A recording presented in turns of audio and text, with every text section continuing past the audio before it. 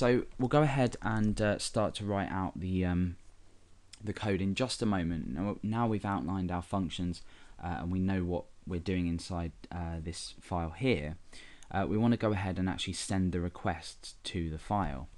So first of all, when a user enters, we want to put the username or send the username over to users.php. So we use a .post HTTP request, or a post HTTP request, sorry, and this will take two parameters. We're not going to have a callback function because we're not required to actually call back any data. So we need two parameters. You notice I've used curly brackets here. This is for the variables that we're sending, and this here is the file we're sending to. So users.php is inside, let's just take a look, is inside a directory called php. This is my directory. We've got index.php here, and we have php folder here, and users is inside there. So we're sending this to php/users.php. And the variables we're sending two different variables. The first one is the user name, which is equal to user_name. Remember, if you've looked at post request before, this is the variable name we pick up in PHP, and this is the value we're giving it, i.e. this here. The second variable is the action, and in this case the action is join, or joined, we'll say.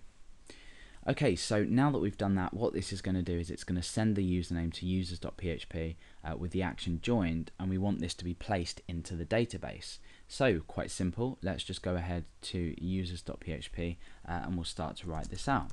So the first thing we want to do is say if is set $_post user_name, and we also want to check for $_post action. So in ext.js we've sent username, called username, and action that has the value joined. So that's username and action. So if these are both set, i.e. have they both been passed to this page, we want to go ahead and register the user. The first thing I'm going to go ahead and do though is just set this into a variable, or set these two into variables. So the first one is user_name, and that's equal to $_post user_name, and the second is action, which is $_post action. So let's just go ahead and tab these over, not there, tab that over there. Okay, now you'll notice that I'm not sanitizing username. I'm not performing any HTML entities function on it, or the MySQL real escape string function on it, because our functions are going to handle that for us. And the reason for that is we would always use MySQL real escape string or any other sanitization inside of a function before we place it in the database. And this just means that if we reuse the function, we don't need to sanitize the data, i.e. username, before we send it to the function. So that's just a little tip there as well. Okay, so after we've retrieved the username and the action, we want to check the action. Obviously, we're passing three different potential actions to this users.php file.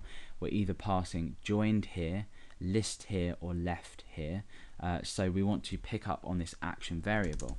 So I'm going to say if action is equal to joined, in this case this is the only one we have yet, we want to go ahead and we want to call the user joined function, and we want to pass the user name to it.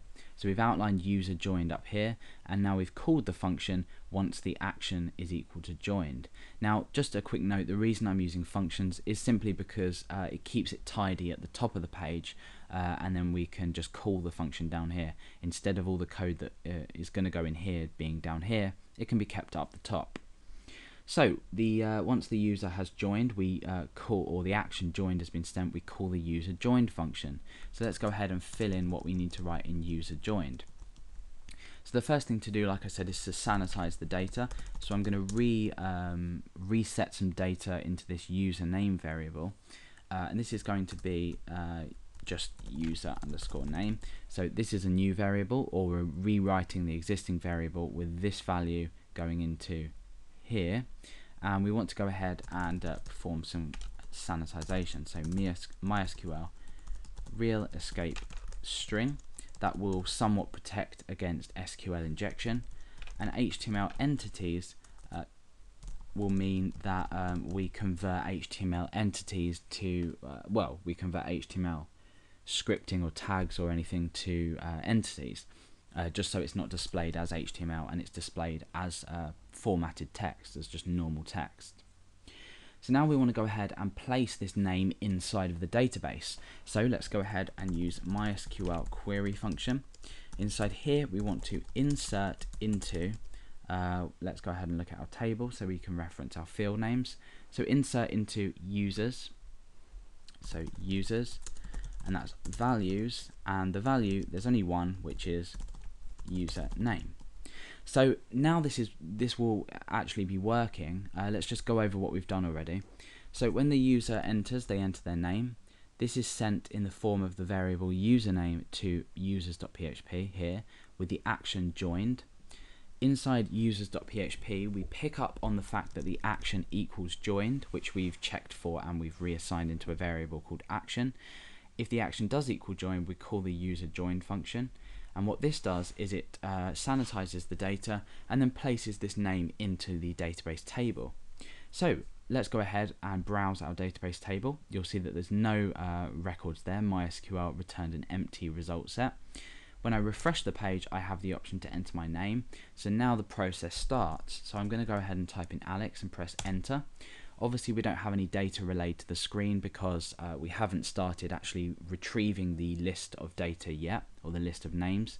But when we browse our database table, you can see that my username has been placed inside.